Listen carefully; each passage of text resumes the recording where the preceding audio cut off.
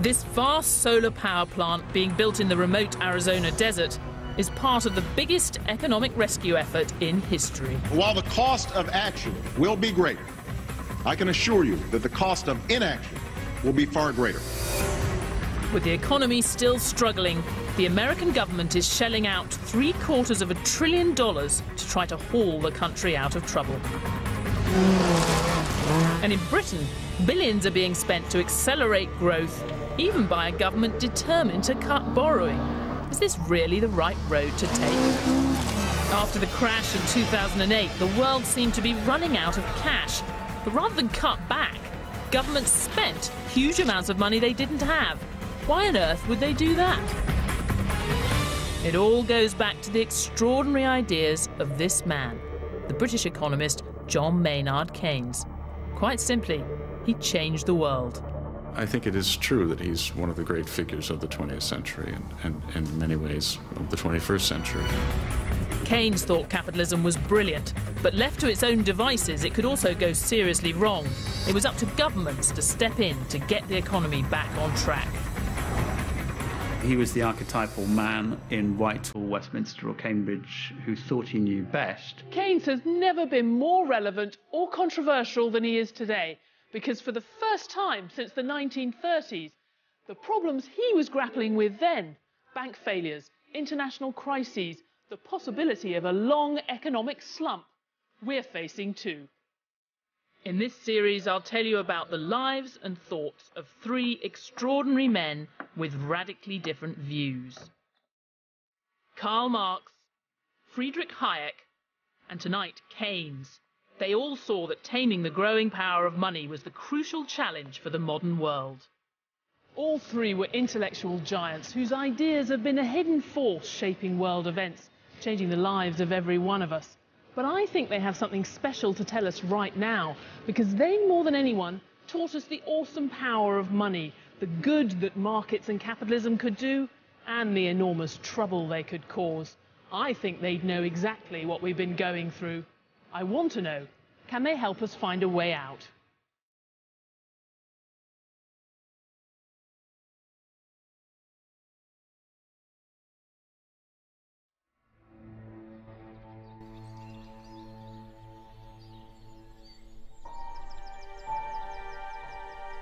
The quiet hills of northwest England.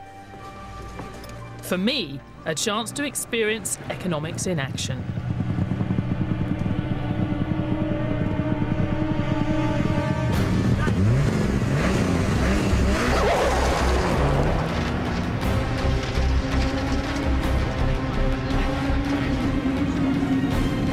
I'm getting to try out rally cars competing in the Tour of Cumbria. The sponsors, Pirelli, are getting a slice of the government's £2.4 billion fund to help regional growth and employment. They want to show me what the company's really all about.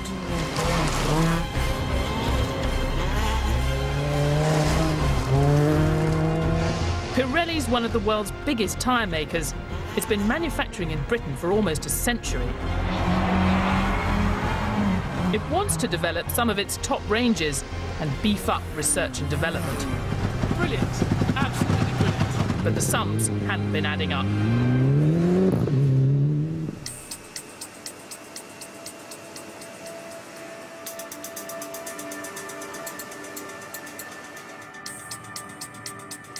This factory is one of Carlisle's biggest employers. There are about 750 workers here, producing 10,000 tyres a day. Not so long ago, people worried the company would shift production overseas to cut costs. A £2 million government grant has persuaded Pirelli to invest in Britain instead. When we have a major investment, the confidence in people to spend their wages is increased, and the local economy benefits. And it's not only Pirelli employees. We have hundreds of suppliers and contractors who depend on this factory, and they benefit also when Pirelli increases its spend, and also they recycle that money into the local economy.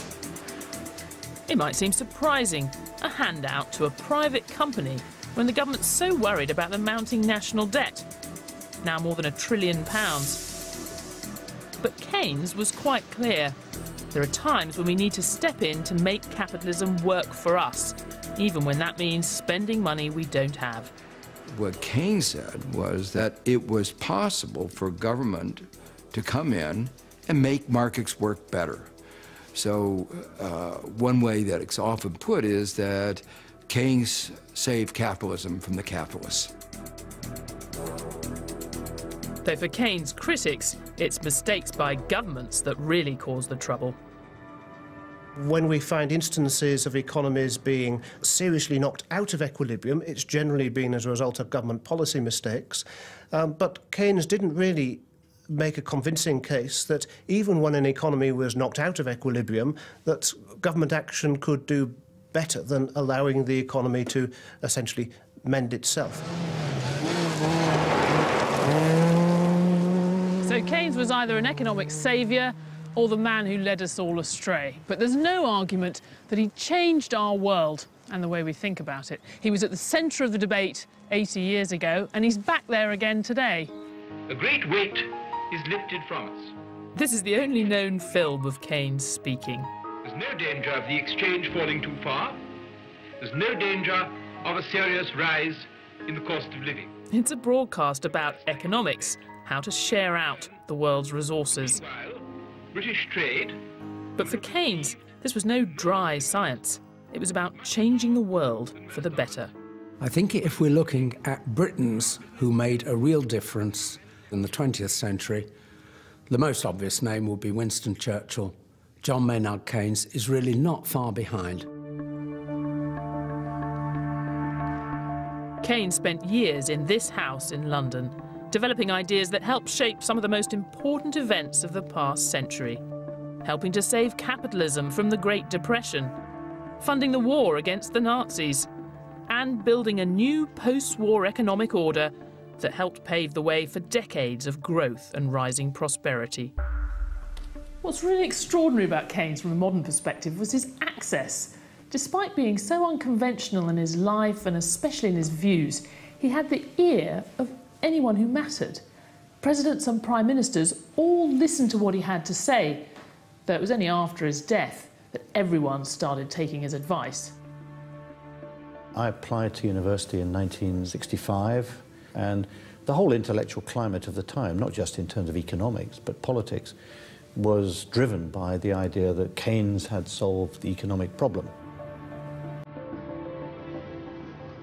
By the late 1960s, Keynes' ideas were built into the fabric of pretty much every Western economy, but he didn't seem to have an answer to the high inflation of the 1970s.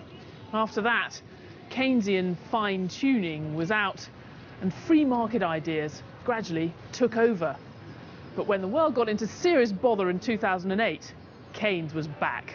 It's ideas that mobilise the world on right and left, good and bad. And Keynes was the author of, in my judgment, the best suite of ideas about how to think about capitalism that there's been.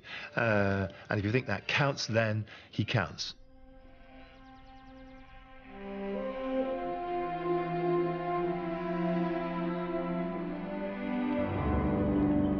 So what are these great ideas that have dominated our economic landscape for so long?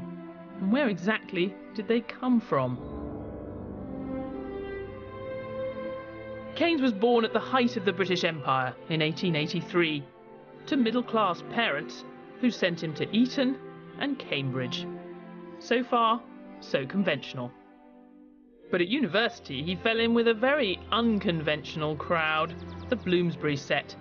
As a young man, he spent a lot of time here at their country retreat, Charleston in Sussex.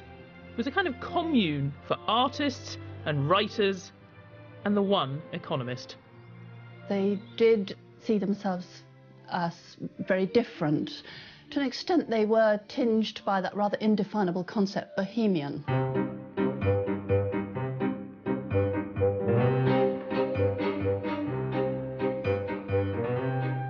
They were very ahead of their time. They were were pioneers about sexual behaviour, they were pioneers on the political front, they were pioneers in many aesthetic fields, in writing and in the arts. The Bloomsbury Group allowed him to step outside of the box and to think the unthinkable.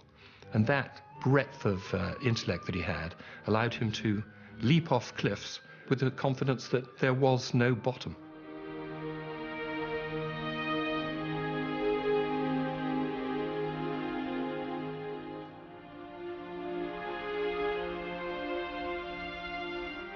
Keynes immersed himself in the cultural world all his life, collecting paintings, fine books, even founding the Arts Theatre here in Cambridge. Perhaps it's no coincidence that a man with such wide-ranging interests should have the vision to develop a radically new approach to economics, Keynesianism, shorthand today for government efforts to control the economy. Keynes was born, nearly 130 years ago, into a confident age. Science had been marching forward in medicine, in engineering, every year extending what was humanly possible. But there was one domain where science had barely begun: economics, the world of money and markets. If we could tame capitalism, we could really shape our destiny. Keynes fundamentally believed that, but he also understood, maybe better than some of his followers, just how difficult that was going to be.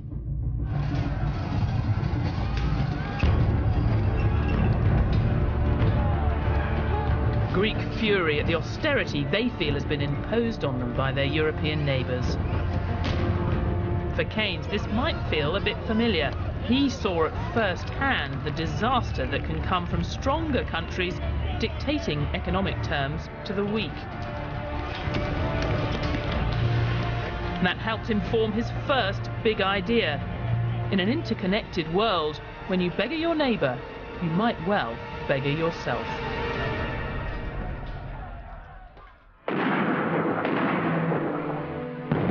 It was an idea forged by the horrors of World War I.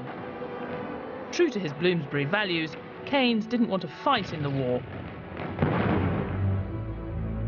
But he was willing to use his economic brilliance to help finance it. Keynes' job at the Treasury was to help channel loans from America to other countries in the alliance. His time here brought home to him how integrated the global economy had become. Isolation just wasn't an option. The economic fate of entire populations might come to depend on events hundreds, even thousands of miles away.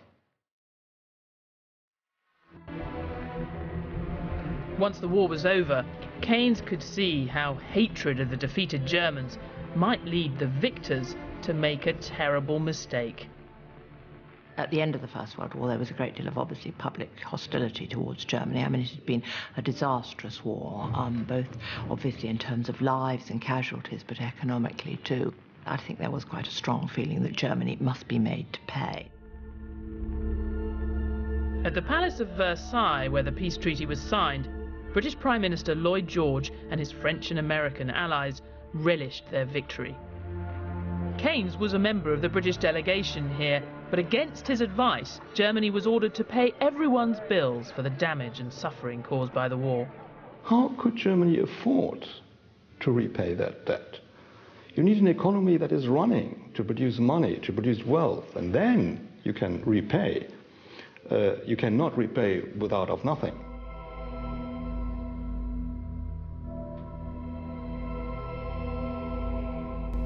Keynes was so outraged that he resigned from the Treasury and retreated to his room in Charleston to write his first major book, The Economic Consequences of the Peace.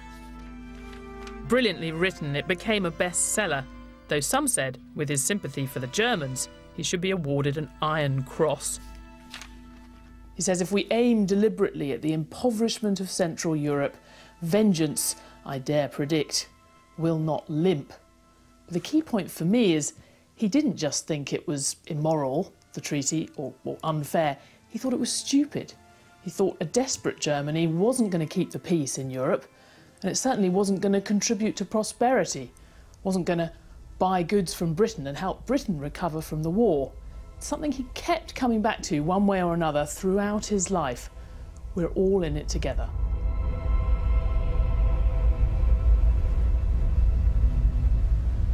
The Versailles Treaty brought one of the great powers of Europe to its knees. As Keynes predicted, the German economy descended into chaos. Their debts were so impossibly large, they ended up printing the money to pay the bills, which quickly led to hyperinflation and a thoroughly worthless currency. Hyperinflation didn't just destroy the economy, it destroyed the fabric of German society, people's hopes too. There are stories about people taking out all of their savings to buy a single postage stamp for a suicide letter.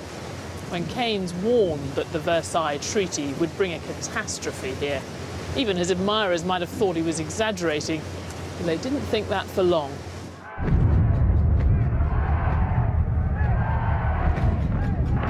Just 14 years after the Treaty of Versailles, Hitler came to power.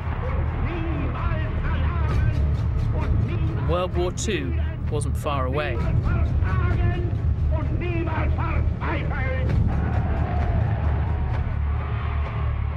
As Keynes had predicted, the price of getting economic relations wrong was calamity.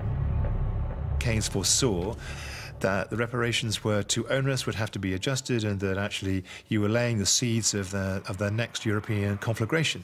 He thought it was unbelievably short-sighted, and he was right. So what would Keynes make of Europe today? Well, once again, he might see strong countries dictating economic terms to the weak. Though this time, it's strong countries like Germany itself insisting that crisis-ridden nations like Greece sign up to tough budget cuts in exchange for emergency loans. The newspapers show the depth of ill will that's built up as a result of the crisis. You've got the Germans talking about the Greeks as no-good scroungers, but in Greece, well, there's no more taboo anymore about comparing German leaders to Nazis. Though Keynes might say they were harking back to the wrong war. The tough conditions being imposed on Greece might remind him, ironically, of the deal imposed on Germany at Versailles. The dominant thinking in Europe at the moment is exactly repeating the mistakes, I believe, certainly as far as Greece is concerned, as was made at the end of the First World War. There comes a point, if you visit upon countries things they can never deliver, it will end in tears. If you look at what's happening in the Eurozone today, riots on the streets of Greece, general strikes in Spain, general strikes in Portugal, you can see, well, aren't we just failing to learn the lessons of history here?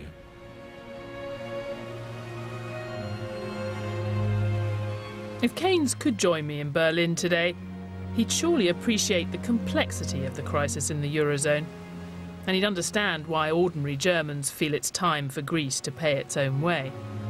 But he also understood that imposing too much austerity could be self-defeating.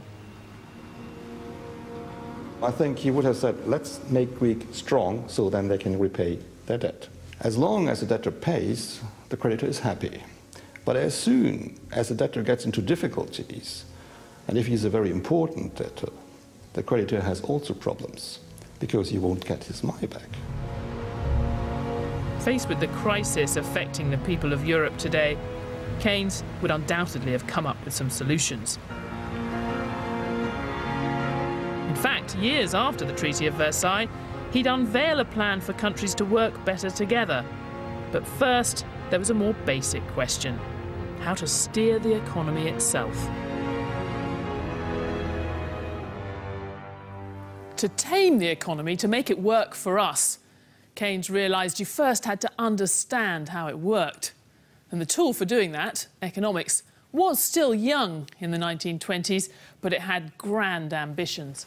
People hoped you'd be able to predict the movement of economies like you could predict the movement of the planets.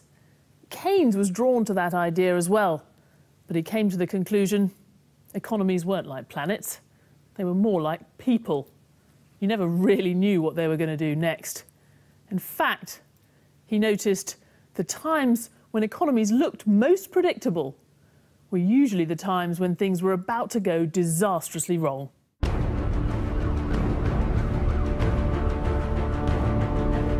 It It certainly felt like that in 2008, when the global financial system imploded after one of the longest booms in history. Many claim now to have seen it coming, but at the time, many more behaved as if the good times would go on and on. No return to Tory boom and bust. Being too sure about the economic future was another mistake that Keynes had warned about 80 years ago. Because he'd made the same mistake himself.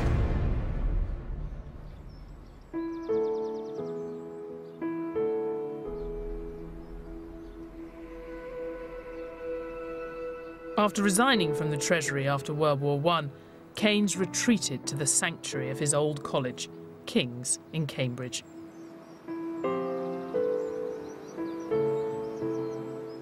He was a lecturer and later a bursar, looking after the college's finances.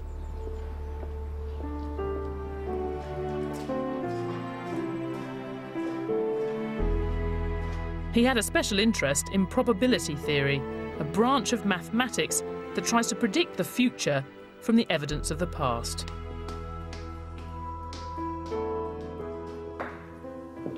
When he wasn't writing or studying, Keynes was often betting on the financial markets. He needed money, and he thought speculation was a good way to get it. But it was also a great way for him to test his belief that probability theory and statistics could help you predict the way markets were going to move. He had very mixed results.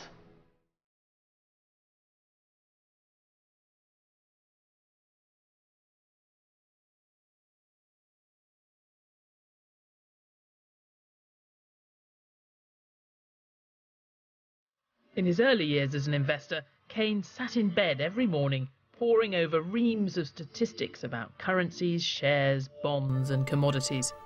When he was sure he'd worked out which way the market would move.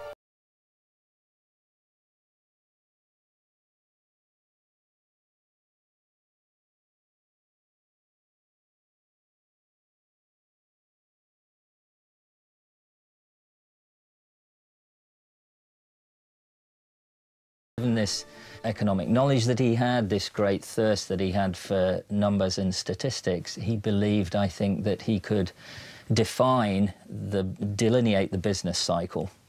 And as a consequence of that, you will be able to pick when was the right time to be in the stock market, to own shares, and when was the right time to come out of the stock market into, say, bonds, government bonds in particular, or alternatively cash. But none of Keynes' elaborate calculations pointed out the disaster just around the corner. Wall Street before the crash in 1929 looked a lot like the tail end of our market boom. Investors could see no end to the good times. Armed with the very latest mathematical models, they thought they had everything covered. Then the bubble burst. World markets collapsed and Keynes lost money along with millions of others, paving the way for the Great Depression. His confidence in predicting the future was gone. He would have bitterly reproached himself for not foreseeing the Great Depression, but he came to the view that the future is not like that, that anybody who happens to predict it right is likely to be doing so on the basis of luck rather than judgment. Keynes' speculating days weren't quite over.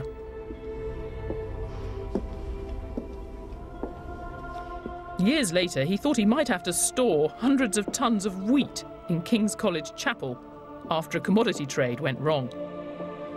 But he did change the way he invested and became a wealthy man.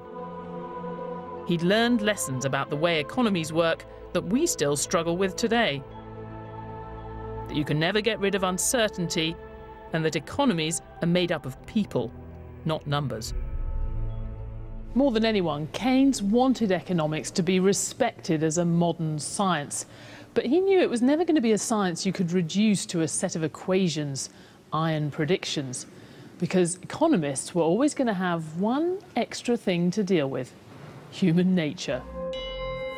If you don't know about the future and you're trying to get a fix on what's taking place at any moment in time, you would defer to the crowd. The crowd is moving in a certain direction. They must be right. The crowd's buying. What are they buying? I must buy too. The crowd's selling. I must sell too. And it's very animal. It's very herd. This idea of herd psychology helped Keynes make sense of the economic bubble that blew up in the years before the great crash of 1929. It can also do a pretty good job explaining our own great financial crash in 2008. In normal times, any economic textbook, now or in Keynes' time, would say if the price of something goes up, people buy less of it. If the price goes down, they buy more. That's how markets work. Except, Keynes realised, when you have bubbles, then a different side of human nature takes over. It's the side that says, oh, house prices are going up, shares are going up, I should buy more because the price is going to go up again. Which, of course, it does. It becomes a self-fulfilling spiral. Prices go up and up and up and up. Eventually, the bubble will burst. It always does. In the years before 2008, did we forget what Keynes had taught us about herd psychology, bubbles, and the uncertainty of economic life? Did the bankers, investors, politicians, and the rest of us simply get too confident in thinking the good times would go on forever? I think inasmuch as people actually sat down and thought about what were the risks, what are the uncertainties, then quite clearly a large number of people were manifestly found wanting. And of course, if you don't know what you're doing, it's not surprising that you end up being smashed to bits, and that's precisely what happened.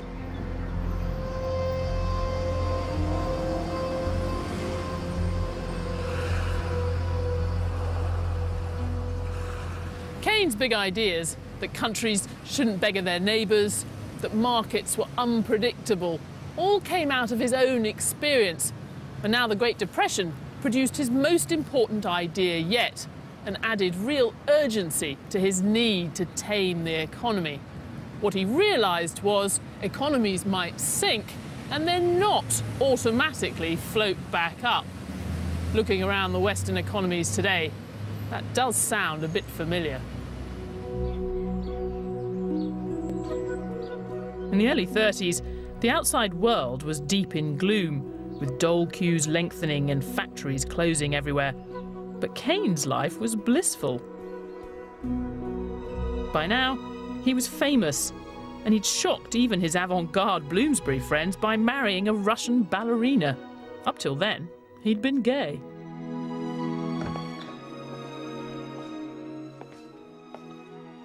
Art, books, love affairs. For Keynes, this is what life was all about. But he understood, probably more keenly than his Bloomsbury friends with their inherited wealth, that money kept the whole thing afloat.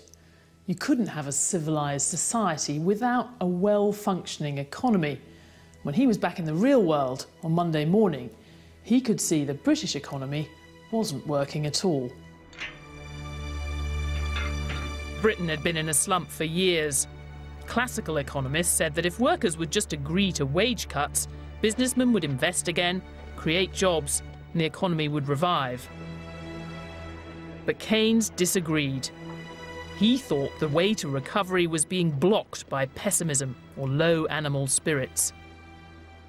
The big insight of Keynes behind all of this was that a market economy is not self-stabilizing. And when you get very big changes in animal spirits, in sentiment, where people who are producing to sell in the future suddenly worry that actually maybe there won't be the demand in the future, so they stop producing.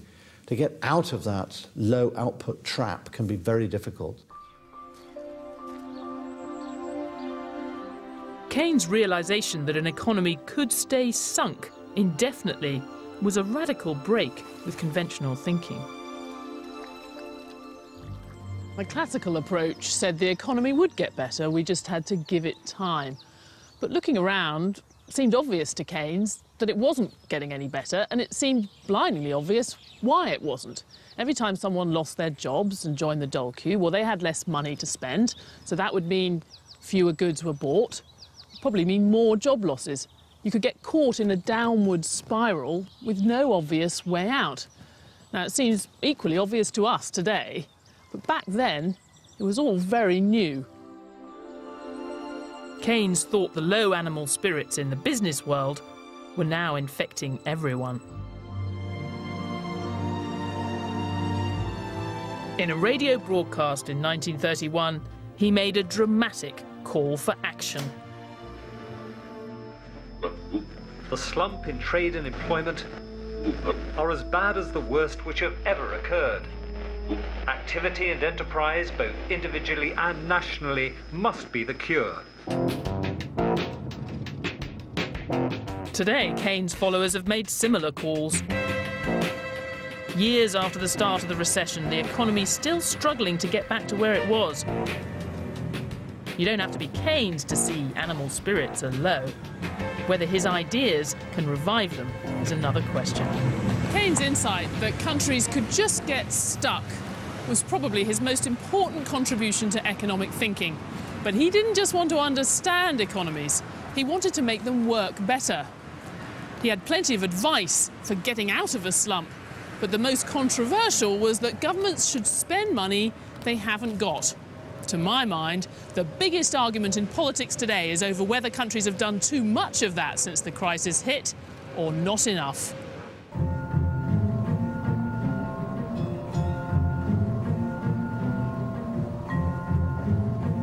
Keynes might have died almost 7 decades ago, but out here in the Arizona desert, his big idea for getting the economy moving again lives on.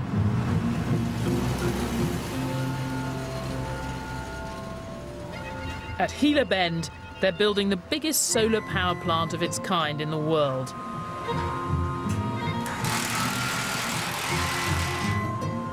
The site covers over 3.5 square miles.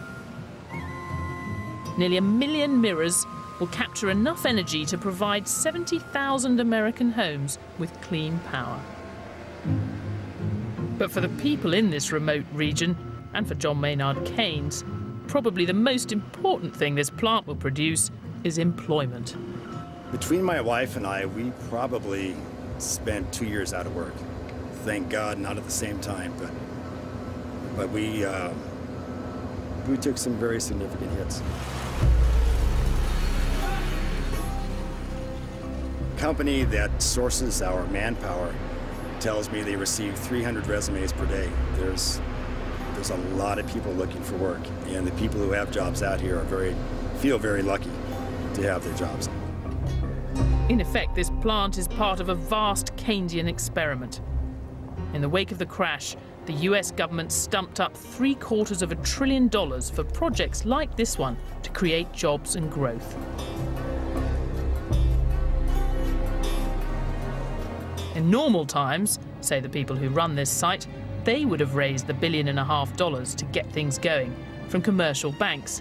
But these aren't normal times. Because of that downturn, we had to look for alternative sources of financing. And of course, in this context, the federal loan guarantee program here in the US has helped it out a lot. In fact, without that kind of public programs, this plant would have never been a reality. Now we're used to governments using their cash to try to bring the economy to life in hostile environments where private money's drying up. But back in Keynes' day, it was a much more controversial idea.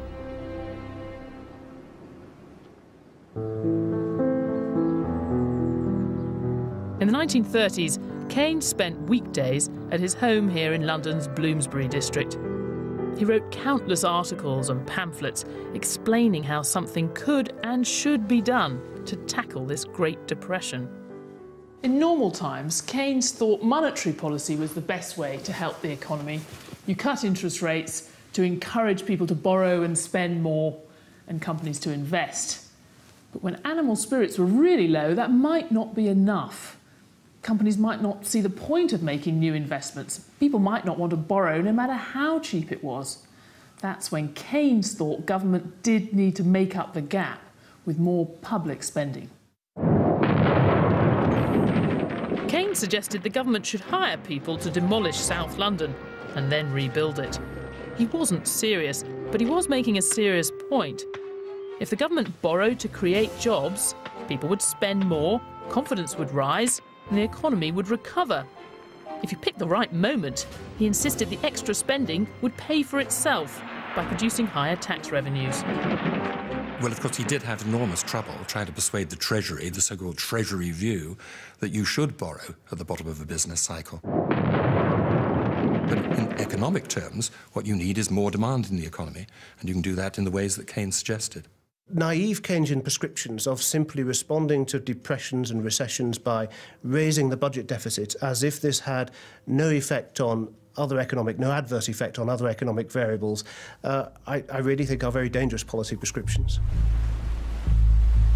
In the 30s, Keynes found that most British politicians had a similar view. High borrowing was dangerous. He thought he might have a more receptive audience in America.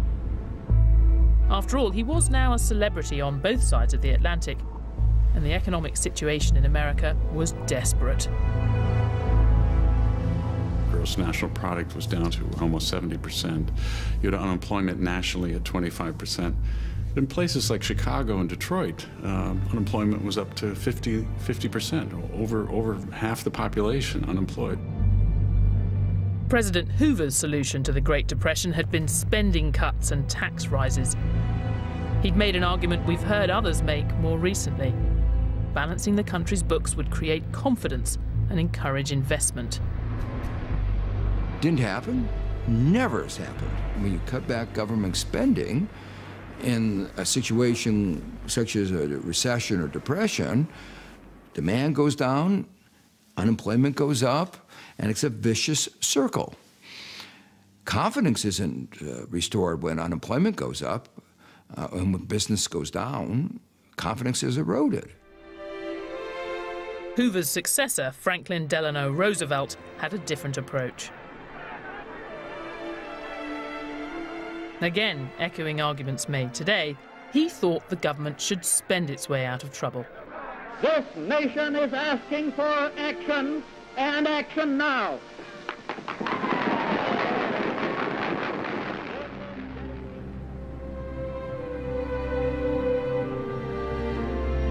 When Keynes arrived in America in 1934, there's no evidence that he persuaded the US government to adopt Keynesianism. They were doing it anyway. Keynes had his one and only meeting with President Roosevelt. By all accounts, it didn't go very well. Keynes thought the president was no economist. The president thought Keynes was a bit too clever for his own good. But they did agree on the most important thing. This was no time for government to sit on its hands. It was time for an historic experiment.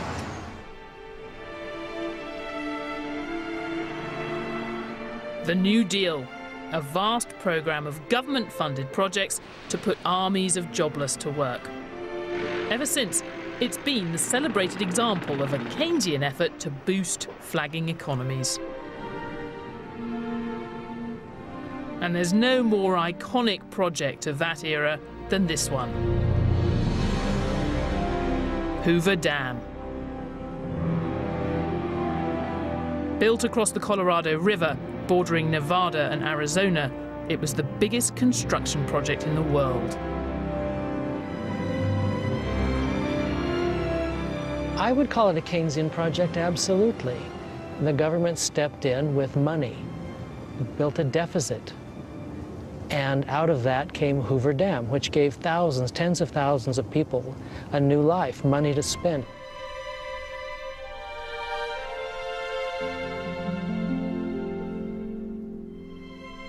Armies of workers from across America tunnelled for 5 years through mile upon mile of mountain rock to build what was in effect a vast power generator, providing electricity for huge swathes of the country. It primed the economy. A $165 million investment which produced billions in growth, economic growth.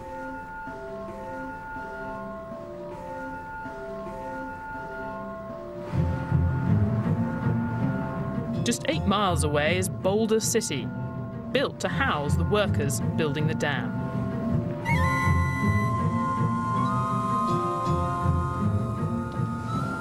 All these houses along these avenues are what we now call dingbat houses. They were the homes built for the workers. They were put up to last through the construction of the dam, very quickly built, but because people stayed, which they didn't anticipate people would do, families still live in them. Roger Schoaf runs the town's hotel.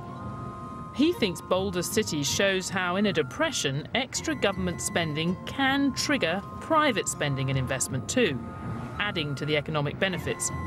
It's what Keynes called the multiplier. By the end of the second year, they lived in a full town, fully operating town with retail stores and restaurants and medical facilities and recreational facilities. It happened in less than 2 years. Critics of Keynesian spending plans often say the benefits are fleeting and the costs permanent. But Boulder City took root and thrived. Those who still live here say if it hadn't been for the New Deal, this would still be desert.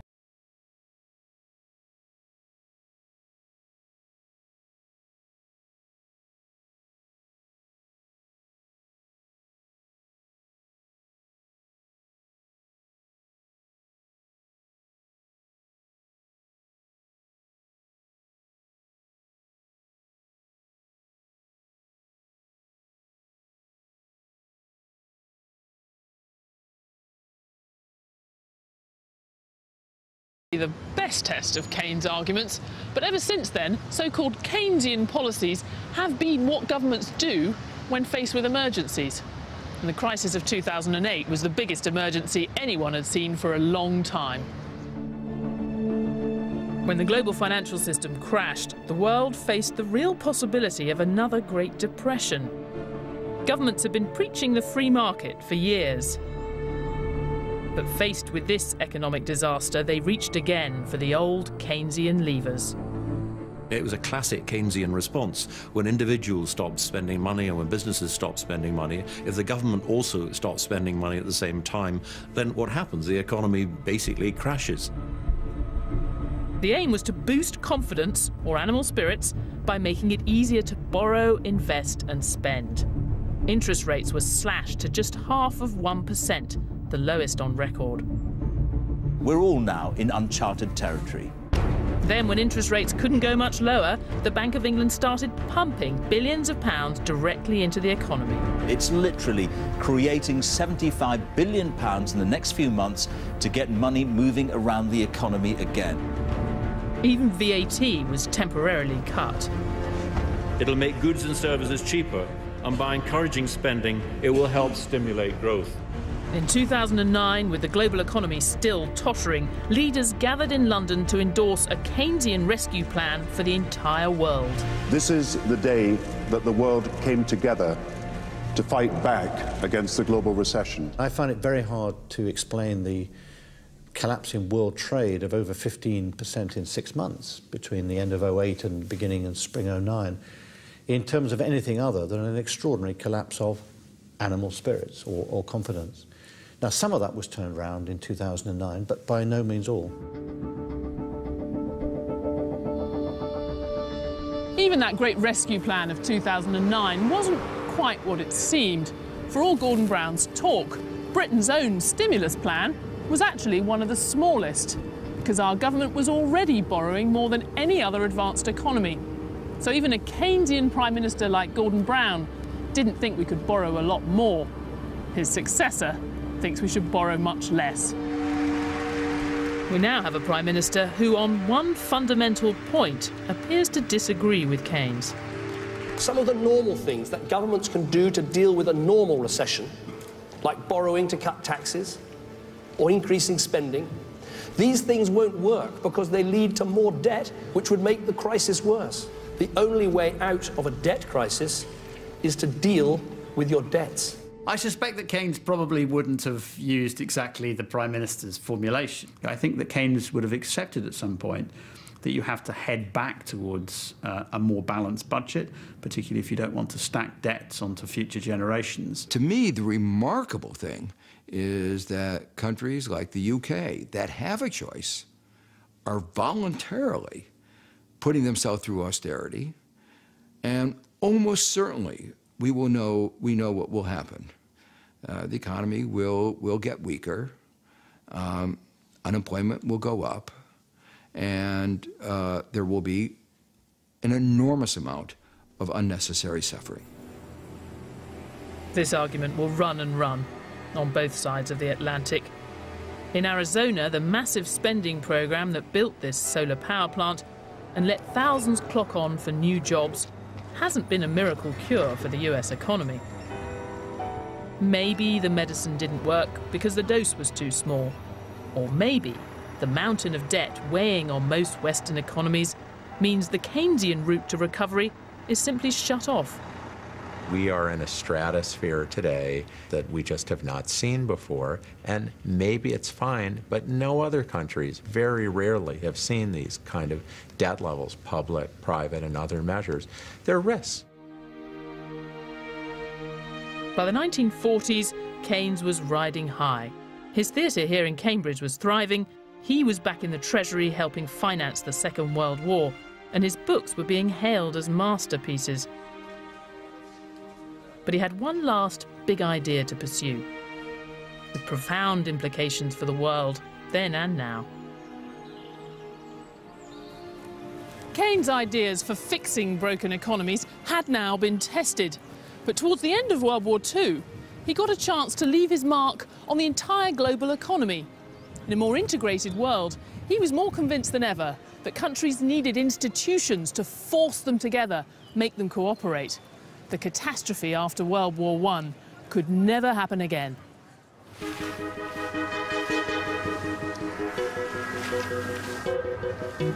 The single most important trip to America that Keynes ever took was in 1944 to the exclusive resort of Bretton Woods in New Hampshire.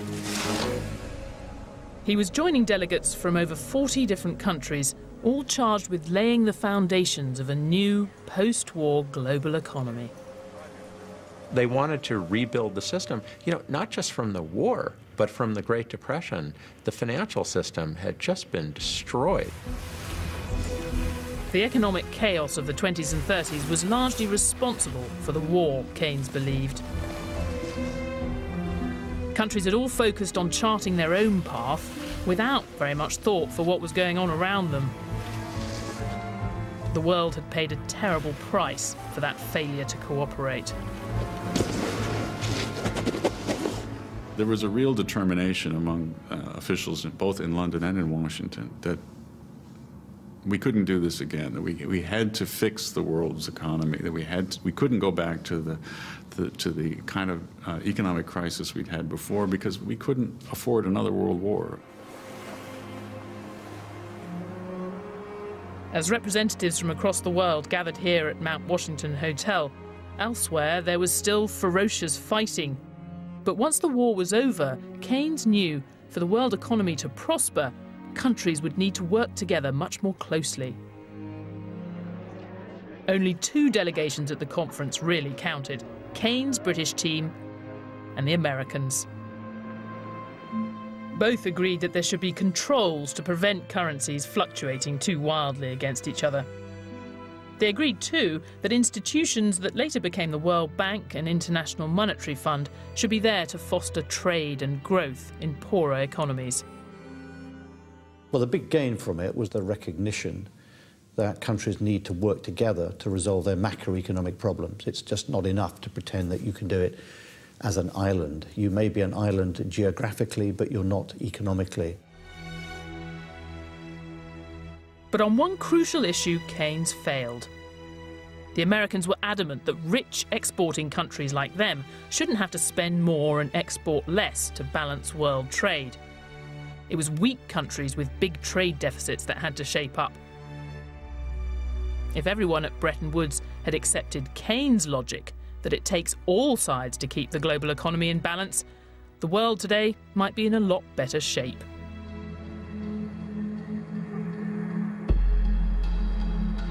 This old East German television tower is a symbol of reunified Germany. But these days, feelings of European unity are in short supply. Ministers here in Berlin want struggling Eurozone countries to impose tough measures to get their economies into shape. The stronger countries have been willing to help by offering massive loans, but I don't think Keynes would have thought that was enough.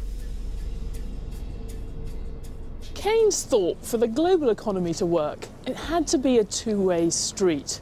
So the weak countries that had run up a lot of debt with the rest of the world, they did have to become more competitive, learn to pay their way. But the rich exporters, well, they had to do their bit as well, spending more on other countries' goods and exporting less, becoming a bit less competitive. Now that's a bit of Keynesian advice that doesn't go down well here in Germany at all. If you say Germany should export less to become less competitive, the popular would, that's mad. Why getting us weak when others are already weak? And certainly that's the wrong conclusion. There are signs of movement on Germany's side of the street.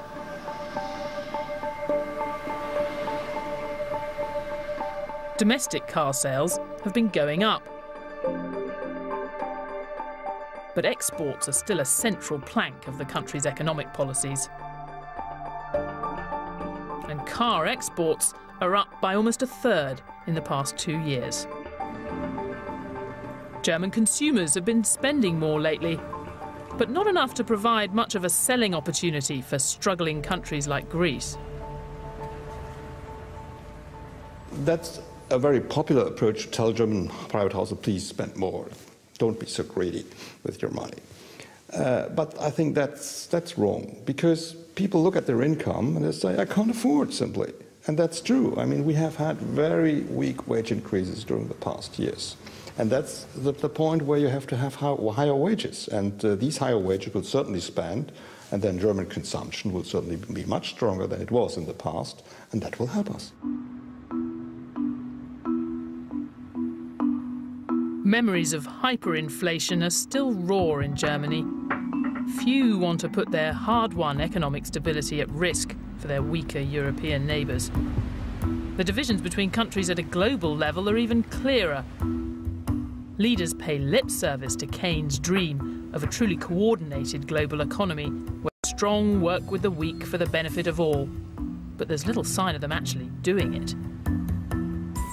I think Keynes would look at our world, the troubles in the Eurozone, the banking crisis, say it was a pretty scary place, without many of the checks and balances that he argued for at Bretton Woods. But he'd also say, he did say, that a really global economy was tremendously exciting, with huge potential to improve all of our lives. If governments could only work out how to put into practice that basic insight that he kept coming back to. We really are all in it together. Sure, it would be great to have better multinational institutions, and Keynes was a pioneer in that. He was a big believer, and I think in order to fix the international financial system, that would be very helpful. And maybe somebody with the sort of magnetism and gravitas and stature of Keynes could somehow catalyze that, but he is a rare person indeed. Keynes left an extraordinary legacy. He didn't just transform economics, he changed the lives of billions of people around the globe. There aren't many people born in the 1880s whose name you hear as often as Keynes in current debates.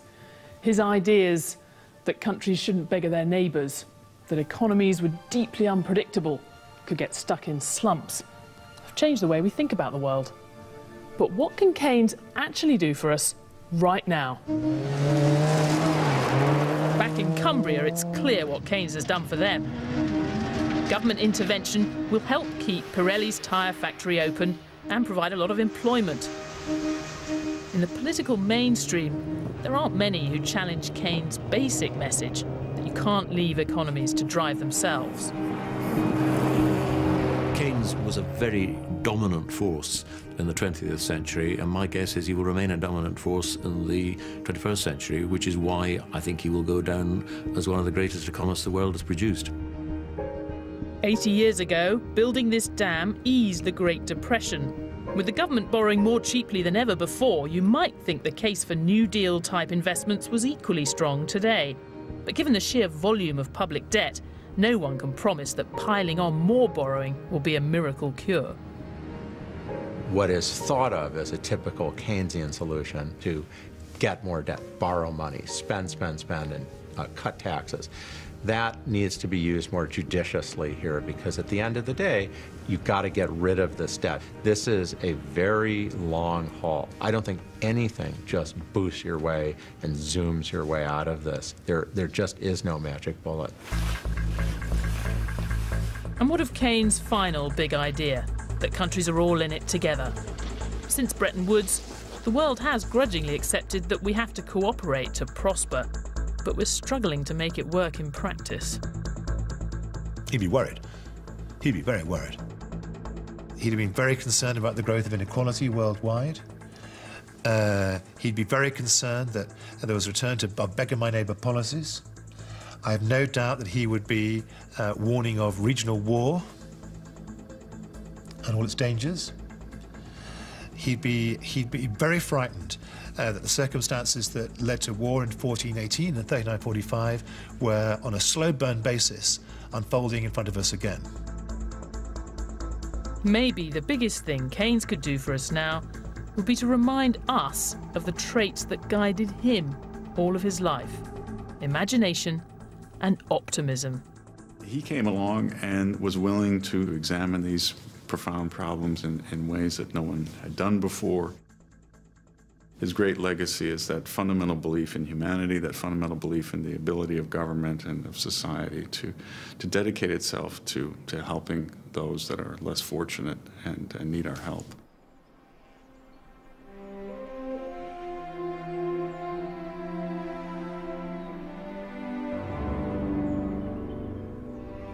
In 1946, Keynes suffered a fatal heart attack in his beloved Sussex Downs.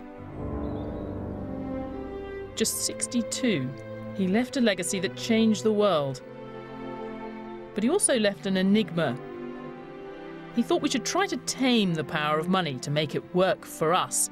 But he also taught us that economies were fundamentally unpredictable. It's a contradiction we're still grappling with today.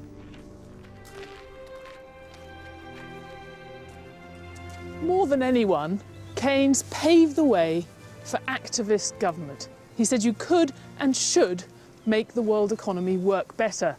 And the generation that rebuilt the global economy after the war really were children of Keynes. But when you read him today, there's another equally powerful message that comes through about the great unpredictability, uncertainty of economic life. You should never think you've got it covered, that you've abolished boom and bust. That's the great paradox. The man who did most to make economists arrogant in their capacity to bend the world to their will also gave them, or should have given them, the best reasons for self-doubt.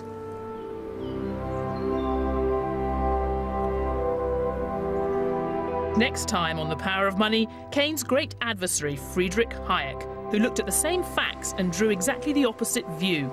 The market needed to be set free and governments should back off. The Open University's produced 6 one-minute animations to explain some of the key economic ideas that affect all of us. So if you want to learn how to spot an invisible hand or other secrets of economics, go to bbc.co.uk/Masters of Money and follow the link to the Open University. Can chemicals make us irresistible to the opposite sex? James May reveals all you need to know about chemistry next on BBC HD.